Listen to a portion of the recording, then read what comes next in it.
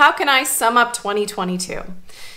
What the actual While the world has continued to be topsy-turvy and all kinds of crazy, here on A Canadian Abroad, we take 5 to 15 minutes of our day to experience something new, something familiar from a different perspective, or honestly just have a much-needed laugh. Let's look back at some of 2022's most memorable moments. The late Queen Elizabeth's Platinum Jubilee weekend tops my list. I was very committed to experiencing as much of crowded and at times overwhelming London as I could possibly tolerate. Just follow the masses of people, Eric. This was a moment in history, and my desire to be part of something bigger than myself took me over. One of you truthfully pointed out that not everything is geared specifically for us, and in actual fact, I'm not specifically geared for this sort of madness, but I do it anyways, because memories. Wow.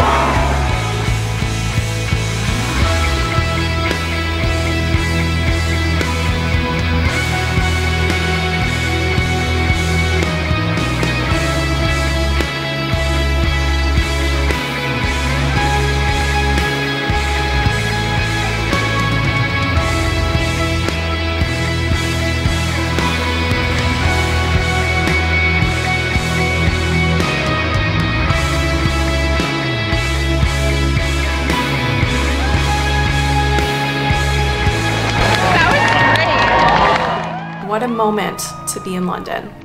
While this channel has given us all a chance to have some fun amidst the chaos, sometimes life and world events call for action in my non-YouTube life. You didn't see this on A Canadian Abroad, but uniting with tens of thousands of people in central London to stand with Ukraine in March 2022 was one of those experiences that's shaped me.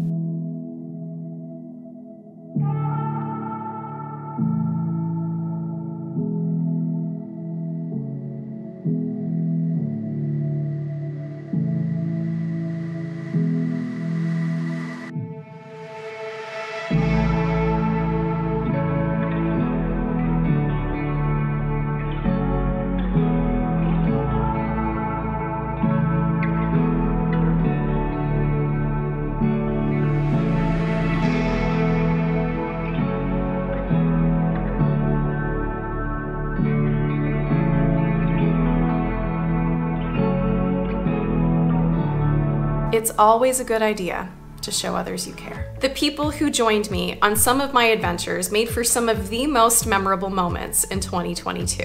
Some of whom I had never met until that day. Some of whom I traveled to new places to spend time with. And some who just make my heart happy. The butter market. The butter market. The mutter market. The mutter market. And make life way more enjoyable. All right, Christy, you ready to lose? I don't know. Are you ready to lose?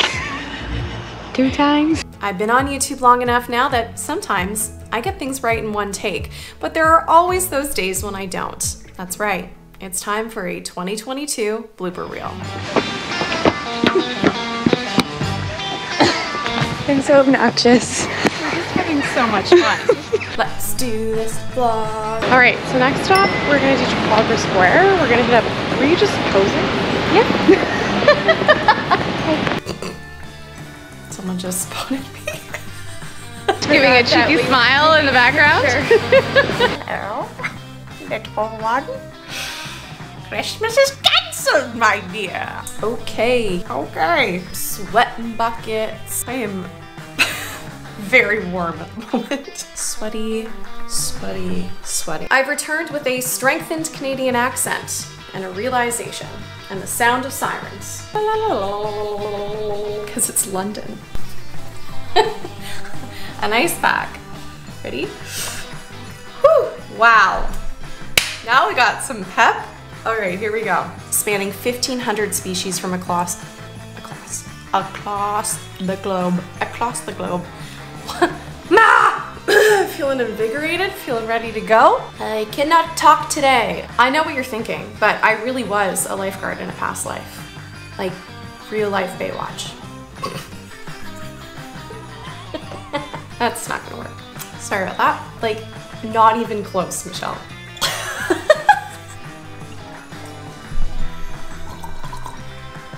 Sometimes just gotta do it.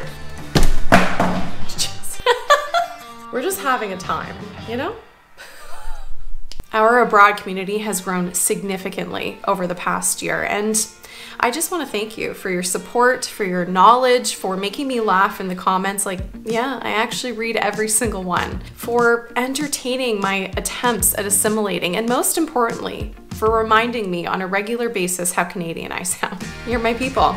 I'm biased, but I think we're pretty good people. 2023 is shaping up to be an interesting year. Hop down into the comments and let us know what you have planned for the year ahead. We've got a trip to Scotland already booked. I'm applying to go back to school. We have visitors scheduled from April through September, which means plenty of more adventures. I have ancestral roots in London that I didn't know about. What? Oh, and Eric promised to take me to a beach. Any beach, anywhere, please. That'd be great. As always, thank you for joining me. Take care of yourselves, and I'll see you in the next one, or this one, if you're bored.